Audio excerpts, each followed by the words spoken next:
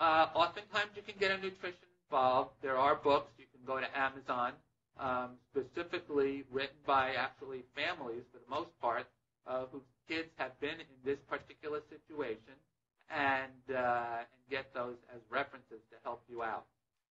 It is important to realize that wheat allergy, either if it's an IgE-mediated, when you do a blood test, many times people come in and say, well, I did a blood test.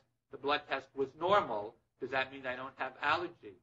A high proportion, or an appreciable proportion of children, we don't really know an exact number, have non-IgE-mediated food sensitivity, if you prefer to use that term rather than allergy. And so not having a positive test doesn't mean that the child would not benefit from removal. And the converse, a child who's doing well, who goes to an allergist, who's told they have no allergy, and then reintroduces the food and does poorly, not necessarily is a surprising situation for me to deal with. Well, I think that actually, if you look carefully at all of the guidelines, everything that I'm saying is included in the guidelines. The guidelines for reflux that are issued by my society, the Pediatric GI from North America, and adapted by the American Academy of Pediatrics, specifically states that a trial for children who have reflux symptoms of reflux medication is quite appropriate. There's no place in those guidelines that indicate that this applies only to non-autistic children.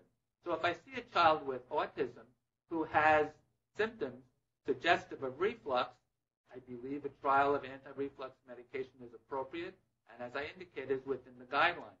The art of medicine comes in that the child who is not able to fully verbalize what the complaints are, but is banging his head every time he eats, or is pounding his fist, or is writhing on the floor, to me, those are GI symptoms. Even though the child has not been able to actually discuss in specifics what those complaints, he's not saying that he has heartburn, still, for me, those child warrant a course of treatment, and in fact, oftentimes have a positive response.